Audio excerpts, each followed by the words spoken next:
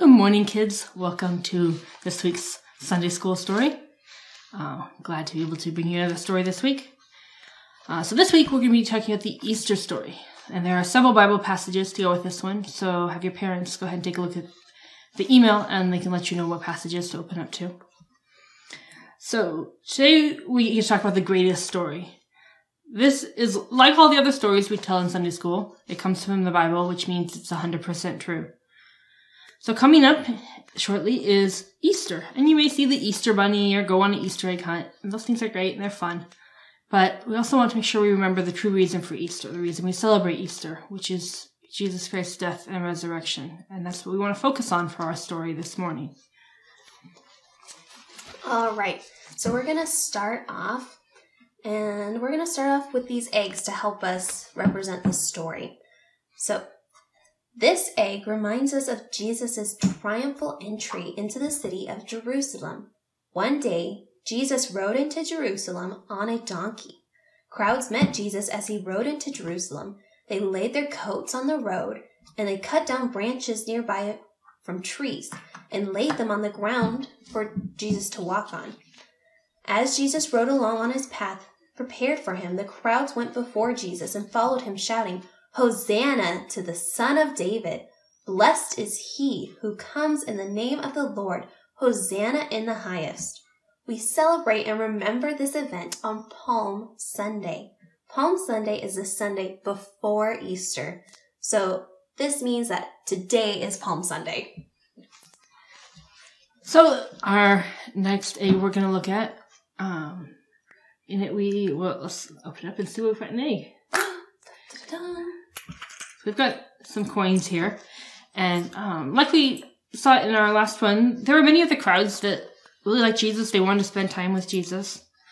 But sadly, and they wanted to praise him, but sadly there were others who hated Jesus. Those who wanted to kill Jesus. They didn't want Jesus around. They didn't like what he was preaching. So shortly after Jesus' triumphant entry, one of his disciples, named Judas Iscariot, did something really horrible, something really sad. He went to the chief priests and he asked them, "How much will you pay me to deliver Jesus to you?" The chief priests, they gave Judas 30 pieces of silver to betray Jesus. And the Bible tells us that from that point on, that Judas was looking for an opportunity to betray Jesus. All right. Our next egg. What's in there? It's a cup inside of an egg. Well, one night, Jesus gathered with his 12 disciples. These men were Jesus' closest friends and followers. They were celebrating a special Jewish feast. Can anyone guess what that's called? It's called the Passover. During this dinner, Jesus introduced something special to the disciples that we still do today. Do you know what that is? We do about once a month in church.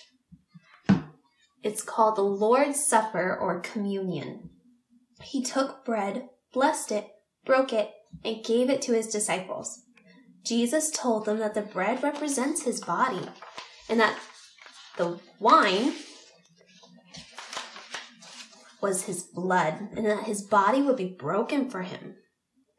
And he blessed both and gave it to the disciples to eat and drink. So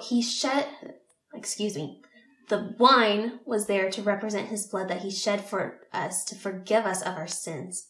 He commanded them to continue to do this in remembrance of him. This is why we celebrate the Lord's Supper still to this day. So let's see what's in our next egg. Dun, dun, dun. So we have some praying hands here. So after Jesus and his disciples finished the Passover dinner, they went to the Garden of Gethsemane to pray. In the garden, Jesus spent time praying and talking with his heavenly Father. He was talking with him about the horrible things he was going to have to suffer and having to go through and experience. God the Father sent an angel to help comfort and strengthen Jesus. All right. See what's in our next egg. We get 2 eggs, that's right. Green and the yellow. We have a whip and a crown of thorns. So, while Jesus and the disciples were still in the garden, Judas, the one that betrayed Jesus, and a great crowd came, and Judas betrayed Jesus. The soldiers then arrested Jesus and took him away. Many horrible things were done to Jesus. Jesus suffered a lot. He was put on trial, but it wasn't a good or fair trial. They put a crown of thorns on Jesus' head and beat him. These things, the whip and the crown of thorns, remind us of all the suffering Jesus chose to suffer to forgive us of our sins. So let's see what's in our next egg. So we have a cross here. We have a cross made out of nails. So the cross reminds us of how Jesus died. Each person, each human has sinned, and we see in the Bible that the punishment for this sin is death. Well, however, we have amazing news. Jesus lived a perfect life, and then he was nailed to a cross. That's why we have the cross and we have nails. And he died for our sins. He took our punishment and died in our place. While Jesus... Oh, wait. We need to see what's in the next egg. Actually, the next 2 eggs. Excuse me. I almost gave it away. So we have some dice, or die. We have a spear. All right. While Jesus was on the cross, the soldiers did something called casting lots to find out who would get Jesus' clothing. This is kind of like rolling dice. That's why we had the die. Jesus was crucified with 2 robbers. When the soldiers came to check if the 3 men were dead, Jesus was already dead. However, one of the soldiers used a spear, that's why we had the spear, just to make sure. These things were done to fulfill what had been prophesied in the Old Testament. This is a sad story, but a true one. It is sad to think that Jesus died and that he died in such a cruel way. But remember, Jesus gave up his life. And since he is God, he could have... But remember that Jesus gave up his life. Since he is God, he could have stopped this at any point. Remember, God is all-powerful. Because of Jesus' great love for sinners, for all sinners, he chose to give his life for us. This includes you and I and every person that has sinned, except for Jesus, because he is the one true and pure person. Let's go ahead and see what's in our next one. So we've got a linen cloth here. So after Jesus died, a man named Joseph got permission to bury Jesus.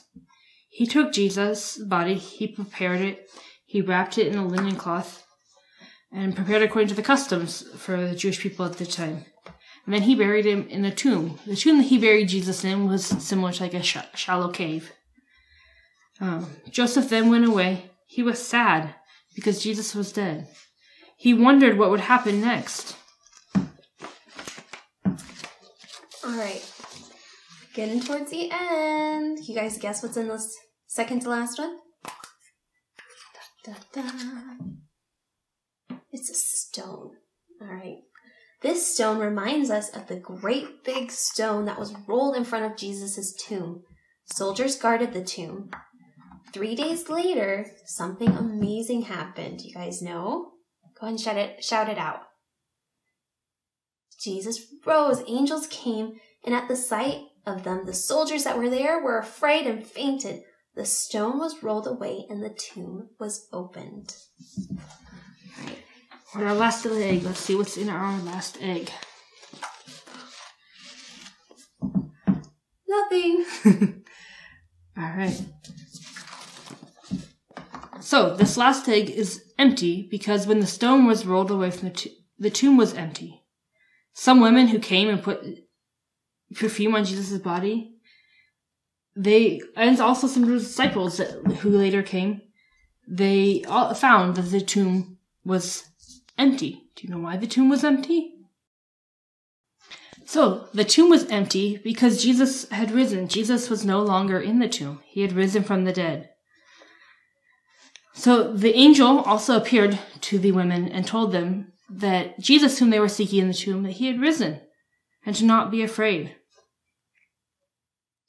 After this, Jesus appeared to many people, and then many days later he went back to heaven, which is where he is now, in heaven with God the Father. and he is alive today in heaven. Because of what Jesus did, we can be forgiven of our sins. Jesus took the punishment. He took our place. This is what we are talking about in our gospel hand. When we talk about that God loves us, he loves each of us, but that we have each sinned, but that Jesus died in our place and rose again. And if we believe in Jesus, we will go to heaven as well. All we need to do is admit we have sinned and talk to God about these sins. Believe in Christ and confess and say that we believe that Jesus is the Son of God and put our belief and trust in him. If this is something you want to know more about, I would encourage you to talk to your parents about it. But yeah, that's our story for Easter. That's our story that is all about the gospel and which is what we do. The reason we do our gospel hand is to remind us of that story and of what Jesus did. I think we should do the gospel hand. All right, so I'll go ahead and lead. So it starts off, God loves me. I have sinned. Christ died for me. If I believe, I will go to heaven. And that is such an important thing to think about and pray about and ask people about. We're happy to answer questions. Your parents will be excited to hear from you. If you have questions, siblings, or go ahead and read it in your Bible. Just make sure that you're getting those questions and you're praying to God about it. If you're not certain or you have certain things you want to ask, pray about it. All right, and with that, I'm going to do a closing prayer. So go ahead and fold your hands and close your eyes. Dear Lord, we just want to thank you for the great sacrifice you have given us, this wonderful free gift that is ours if only we ask you to forgive us and admit that you are our Lord and that you have all power over us and everything in our lives. I pray for our kids as they're hearing this lesson that they would be thinking and praying towards you and that we'd be able to focus on you during this scary time with the virus. I pray in your name and through your blood. Amen. Don't forget to look at your email, ask your parents about the parent letter, the verse, the coloring pages, and we hope to see you guys soon. Bye! Bye!